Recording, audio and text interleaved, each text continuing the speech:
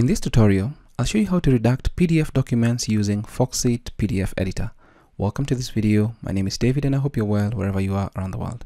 Now, redacting is more or less blocking out sensitive information from a PDF document. Now, let's assume this is something that's sensitive and we'd like to redact it. Now, I'll show you how to do it in Foxit PDF editor, and I'll open up Foxit PDF editor and I'll just drag and drop my PDF that I want to redact. So this is a PDF and I can zoom in slightly so that I can see what I want to redact.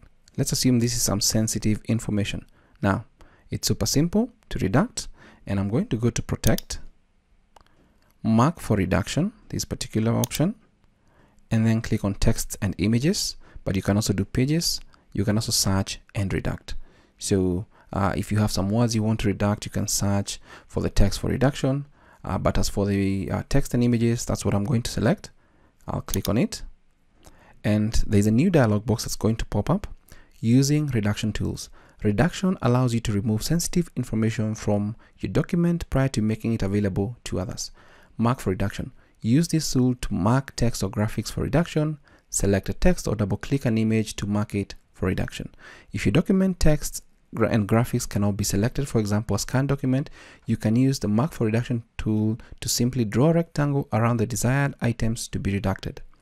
You need to apply the reductions once this is done, and it's permanent when you apply and save. So I'll click on OK, and as I mentioned, I want to redact this particular section here, so I'll just hold my left click and highlight, and you can see the highlight box. If I let it go, it turns black. If I move away, you can see a red line like this and that, and if I click on it, you have the option to adjust the edges of where the redaction begins.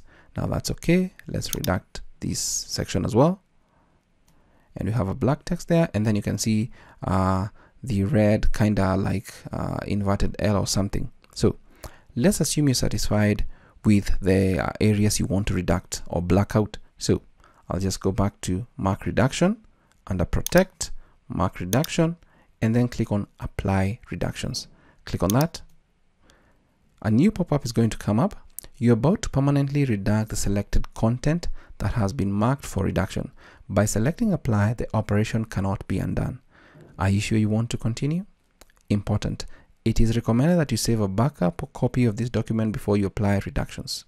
I'll click on OK, and that is permanently redacted. But for the redaction to remain, I'll need to go to File, Save As, to the folder I want to save it as, and you can see it has the redacted. Click on Save, and if I go to my folder, we have a new file right here that's been redacted. And if I just double click or just drag and drop it right here, let's go to the home page and just open this one up, the redacted one.